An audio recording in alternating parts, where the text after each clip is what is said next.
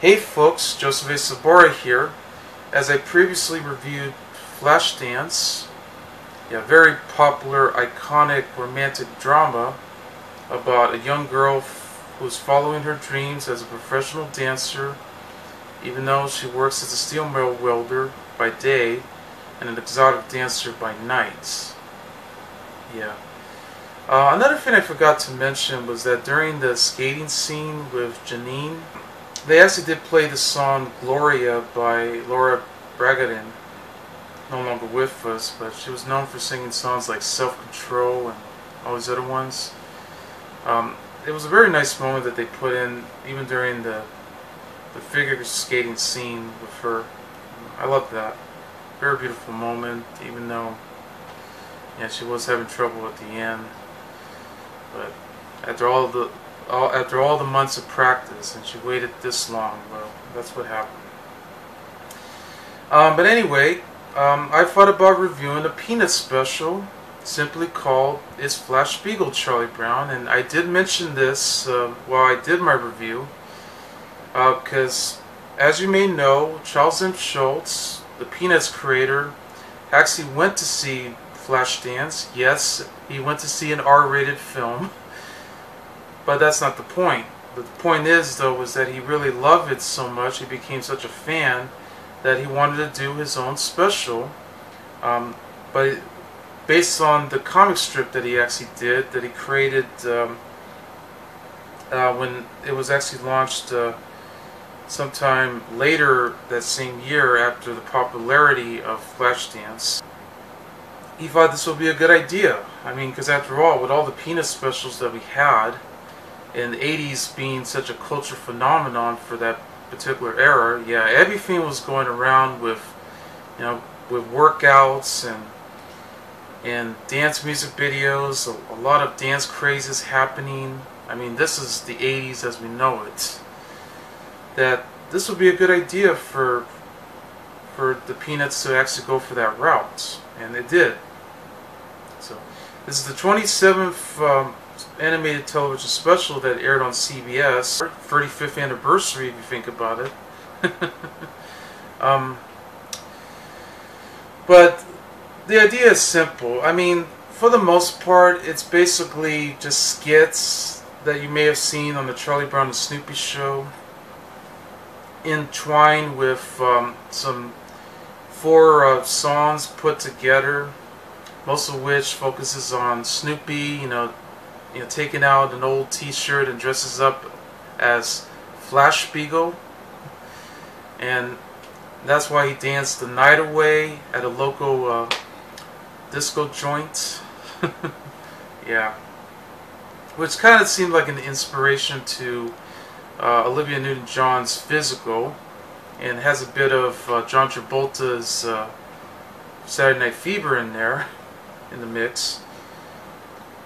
But the way that the program goes, it just, well, this is where, we get to have Snoopy, joining his action, becoming a whole different character, like, because he usually plays different characters all the time anyway, like Joe Cool, or the World War I Flying Ace, or many others, even the Vultures, or that sort of thing. So I thought this special really worked, and it worked so much that it became so popular that it got nominated for an Emmy, didn't win, and it even inspired to do a soundtrack for it. And guess who the singers were? Desirée, Goyette, who also wrote the lyrics, joining in with Ed Bogus, and believe it or not, Joe Scarbury, who sang the theme song for The Greatest American Hero. Yes, I love how they combine all my favorites into one. I mean, yes, because, for one thing, I do love the TV series The Greatest American Hero. I have all 3 DVDs of the series. That stars William Catt, which I actually met him the first time around when we were doing a Q&A at Inclusion Films. It was a film workshop run by John Travolta's brother, Joey. And, yeah, so on and so forth. But it's a workshop that's for people with autism and all of that. You know, even Down syndrome, too. So I actually worked there for a couple years until I move on in my life. But nevertheless, I still remember all my friends. And, I mean, I'm just happy to be part of it. Anyway, yeah, he did sign my DVD, of course, and I was having fun. But nevertheless, okay. But let's get back to that. The idea of this special, though, was that seeing that he's a big fan of the movie, that this would actually work. And they had a lot of great songs, such as the Pit Pan Hoedown, Pepper and Patty's PE program, which is called I'm in Shape, you know, and which actually had Schulz's daughter, Jill, who at the time was only 25 years old, and yes, this was before she went on to do the special It's a Girl in the Red Truck, Charlie Brown. It's the Girl in the Big Red Truck, Charlie Brown.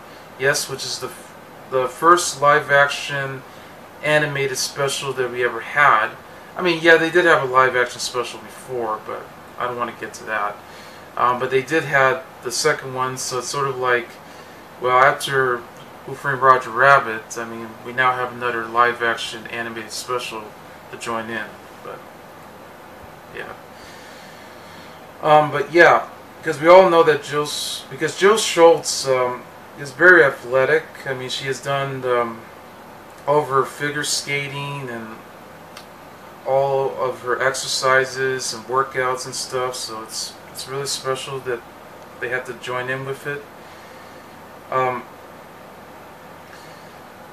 And also, speaking of which, though, was that they did manage to get Marine Jahan, the French actress, for the film Flashdance, to actually perform as a dance model for Snoopy. So they actually used rotoscoping to have Snoopy doing all these dance moves all the way, like something you never thought you'd see. And that's like, wow. It basically looks like Snoopy is definitely dancing exactly like what Jennifer Beals did when she played Alex in the movie Flashdance. So it really worked. I love that. And I guess I could definitely see that this really works for the body double for Snoopy. And I mean, I really love the movements. And here's another thing. I also recommend you to watch It's Your 20th Birthday, Charlie Brown, or actually I think it's called It's Your 20th Anniversary Charlie Brown special that aired on CBS back in 1985. I think it might be on YouTube, I'm not so sure, but if you ever do find it, check it out, because this is where we get to see a featurette of how they did the special for It's Flashbeagle, Charlie Brown. Yes, you do get to see Marine Jahan performing all the dance moves, you know, the ballerina and all this other stuff, just to be able to put the rotoscoping for Snoopy to actually make it look like he's actually dancing the night away.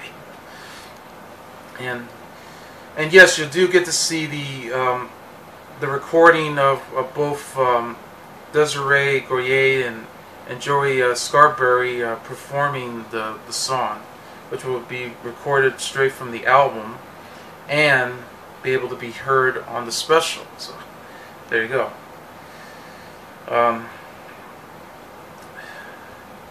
So it's really cool. It really does pay a tribute to not only the 80s with the dance crazes and all that, and the era itself, but it also pays a tribute to the movie Flashdance. So, because it really shows why, you know, you why Peanuts was such a popular cultural phenomenon, and it could work well with many decades to follow. I mean, yes, even the 2000s and 2010s, and now we're getting into 2020.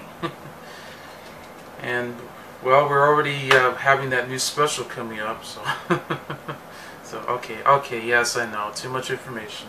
It stars Brett Johnson, joining in with Brett Kesten as the singing voice for Charlie Brown, and the character 5, Stacy Ferguson, also known as Fergie, as Sally Brown.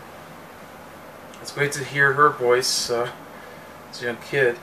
Which makes sense, though, because this was at the time Kids Incorporated that aired on the Disney Channel, though. Yeah. Gina Holtzman as Peppermint Patty, Keri Houlihan as Marcy, Heather Stoneman as Lucy Van Pelt, Jessica Lee Smith, that also did the singing voice for Lucy, Jeremy Schoenberg as Linus Van Pelt, with David Wagner doing the singing voice of Linus, Gary Goren as Schroeder, with Kevin Brando doing the singing voice of him, and Bill Melendez as Snoopy in Woodstock. Created and written by Charles M. Schulz, and it's directed by both Sam Jaimes and Bill Melendez. The special begins when Snoopy was defeating Peppermint Patty at a football game. He actually won, and then finally he went back home into his doghouse, takes out his boombox, and that's where he plays the song while dancing with all these awesome dance moves that he was doing. Yeah, and that's where we hear the song Flashbeagle, that's sung by Desirée, Goyette, and Jory Scarbury. Yeah, which you can also be able to hear it later on. Once we get to the special. I know. Okay. Yeah, they call him Flashbeagle. When he jumps so high, he flies like a wild eagle. Okay, oh yeah, I know. I got carried away right there. So we get to the next segment where Peppermint Patty and Marcy are at class. Yeah, Peppermint Patty, as usual, just falls asleep, and then Marcy just takes her head and just drags it and just put it straight into the teacher's desk. She woke up and she's like saying blah, and she just says, "I'm gonna get you for this, Marcy. If I don't know how, but I'll get you for this." So then it follows an art class, because that's her favorite subject, where she just loves to draw a drawing, and it just continues to go on and winds up going straight on top of Marcy's head, but then Marcy was just trying to draw the picture that she couldn't. And it follows a gym class, which out of all the subjects that Peppermint Patty has to do, gym class is definitely her favorite, and that's where we get to the song Get in Shape, which is actually called Peppermint Patty's PE program, I'm in Shape. Yeah.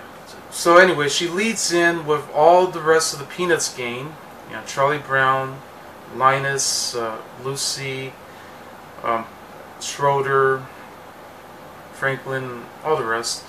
So they're just going around getting in shape, doing all the exercises, that wonderful workout that they're doing. Yeah, I mean, where you see Charlie Brown lifting up those dumbbells, and you saw all the rest of them just working out. I mean, that's cool. And which also did inspired by Tony Basil's huge hit from 1981, but I know you heard it in 82 and 83, called Mickey. Yes, you all know that song.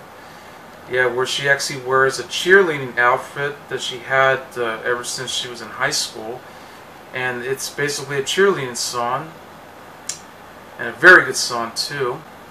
Yeah, because Tony Basil, for those who don't know, is a dance choreographer. She's an actress and a singer herself. And she actually does all the moves here and there. Okay.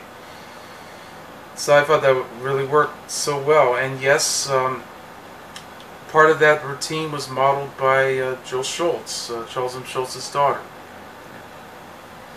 And that's cool. So then we get to the next scene where there was a party that happened at home where Sally just came out, just explained to Charlie Brown that she was with her sweet baboo, Linus. But Charlie Brown just says that none of this had ever happened. And she says, well, it should have had. So that's when the kids started to play the game Simon Says, with 5 joining in for it, only being taken over by Lucy. So that's where they got the game Lucy Says. And then they follow with songs like the Pig Pan Hoedown for Pig Pants. I thought, wow. Okay, it's really cool. I mean, you do want to see all the Peanuts gang, dancing around, doing all this other stuff. And by the way, all the scenes that they put in the special would later be shown as the second season of the Charlie Brown Snoopy Show intro. So it really works so well. And yes, they even added an archival footage for Race for Your Life Charlie Brown with Pepper and Patty and Snoopy, having trouble with the waterbed, that sort of scene. So they recycled those scenes. And it just turns into the theme song, which, of course, Let's Have a Party with Charlie Brown and Snoopy and the rest of the Peanuts game, sung by Desirée Goyette. And then we also got the song called Snoopy, which that's where we see Snoopy dressing up. Both Goyette and Scarbury sing the song, and it really works. That's a great title song for Snoopy. Meanwhile, he was already getting ready. He was in the bathroom, like shaving and combing his hair, and then starts to wear the old t-shirt or sweater and just rips it off, add a headband, and takes off all the sleeves and just uses the underneath sleeve to make them into leg warmers. And that's when he was ready to become Flashbeagle. And he was dancing the night away at a local disco joint. And you saw all the adults in that particular dance floor. That's definitely an inspiration to Saturday Night Fever when you see that. So yes, and even before he got in, you got to see 2 Franklins, by the way. Although maybe that's just a random, black kid, but I could presume that was Franklin doing the breakdancing, that he was outside, and then the other kid was just a different black kid, and then you saw the other kid there. But yeah, that's weird. And the adults that you saw look almost like an adult version of Schroeder, an adult version of Pepper and Patty in a way. But the way we saw that, you see Snoopy as Flashbeagle just dancing the night away, and once jumping up all the way high like a wild eagle, and you see all these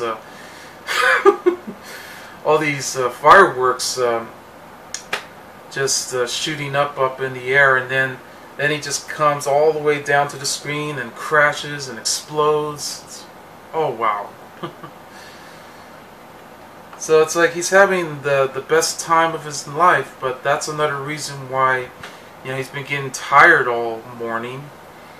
And yes, because he was been Flashbeagle the whole time, that's when Charlie Brown found out about it. I mean, yes, there are segments where Charlie Brown was trying to wake Snoopy up, telling him not to follow him, but he's just asleep, and all that. Which then later on, during that next morning, that's when Sally decided to take Snoopy for a show and tell. And even though Snoopy was still sleeping, very tired, and actually walking around like an ordinary dog, while Sally was just dragging him, with a leash. So then that's where you saw 5 actually showing a chameleon that he had, which he explains that it does change color, and its favorite animal joining in. Until Sally was called in, brought in Snoopy, until 5 just ridiculed her and decided to just bring out the boombox and decided to play the song Flashbeagle. So that's when Snoopy was awake, and he starts to, starts dancing around, and he got an A+. And after that, by the end of the special, Sally got an A on the show and tell report. So. But Charlie Brown was trying to give, but then Charlie Brown decided to give Sally an advice to see that maybe he should do something for Snoopy because of his behavior. Well, anyway. But it's a fun special. I mean, yeah, some people may say it's corny, it's cheesy and all that, but to me, I thought this was high energetic. It's definitely what Schulz really wanted, that he didn't think he would do, but it worked in that higher level. I mean, it does play out like a segment for the Charlie Brown and Snoopy show. I mean, after taking a break from the first season, and they're trying to get ready for the second season to show up, which we have to wait until 1985, yeah, the year I was born. So this was like a slow hiatus right there. So they had to focus more on the specials rather than just the series itself. So I'm glad to see that he took the challenge for that. Because even before that, he did do What Have We Learned, Charlie Brown. Almost plays out like a sequel to, sort of a sequel to Bon Voyage, Charlie Brown Don't Come Back. But this time we begin to see a different side of it, like it's almost like a deleted scene. But it just plays out for the special alone. Yeah, about World War I and World War II in the Omaha Beach. Okay, I know, I'm getting away. So I love that. I love the songs that they pick. I mean, it just really works. And what's really amazing about the songs, though, was that I do got to have a chance to actually added that when I was taking my cycling class. It really works. And it is a shame, too, that the soundtrack that was released by Disneyland Records under the Charlie Brown's Records banner, it was only released on vinyl. They never released it on cassette nor CD. And I think that's a shame, because I bet the quality would have been so much better in CD form. So unfortunately, the only way to get to listen to it better was on YouTube or somewhere online. So lucky for me, I had a copy, and I decided to put that as a music ride for my cycling class. And I did that back in 2016. Yeah, and this was like during the holiday season, because I was going to get ready to go on vacation. And this was also the time when I was about to move to this place that I'm living in. So they took a lot of time and effort to put it all together. There's not a bad moment in there, and that's what makes it work for me. So it's not embarrassing. I don't know why people say it is, but I'm just glad that they took the guts and challenge to focus on what the 80s were at the time. So that's why, they want to make this special a whole lot more spectacular. And I love the dance sequences that Snoopy had got to do along with the rest of the Peanuts gang. And again, the songs I love. It works so well for workouts and all that. And what can I say? I mean, he really did hit it right out of the park.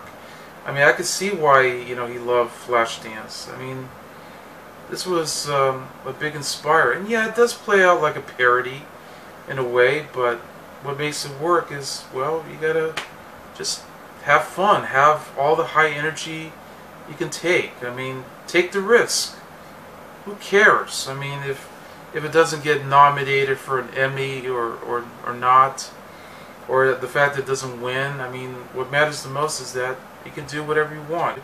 You can add something that's very special.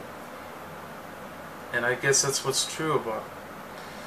Because, you know, they've been going for routes like that too. I mean, they had follow a lot of Peanut specials that geared toward it. Okay, that's as much information that I have to offer. And yes, there is actually a moment in the special too where Snoopy was, you know, wearing a jacket, brown jacket, doing his moves, but then also he was about to, you know, serve some punch with Woodstock, and then suddenly he starts drinking just to see how it tastes by, you know, sticking the straws and drinking it along with Woodstock swimming in the punch bowl, and which causes Charlie Brown's face, you know, feeling all disgusted, and yeah, and then Lucy just comes around, just you know, criticize his sour faces that he's making. Like, it's hard for you to talk to you when it's really hard to talk to you when you keep making all these strange sour faces. Yeah, I mean, I guess he is aware that, you know, all the dog germs and bird germs are gonna end up inside the punch. So that was really funny. And of course, the Lucy says a bit. Well, well, you know how Lucy is, because she is the boss. And the Pigpen hold down scene, yes, I mean, he does that hold down, which causes all of his dust to rise, and all the Peanuts getting coughing. And so, yeah, okay. But anyway, it's, in my opinion, awesome special. Check it out. It's Flashbeagle Charlie Brown, and I give it 5 stars. I'm Desirée Sobora, and I'll see you later. Bye.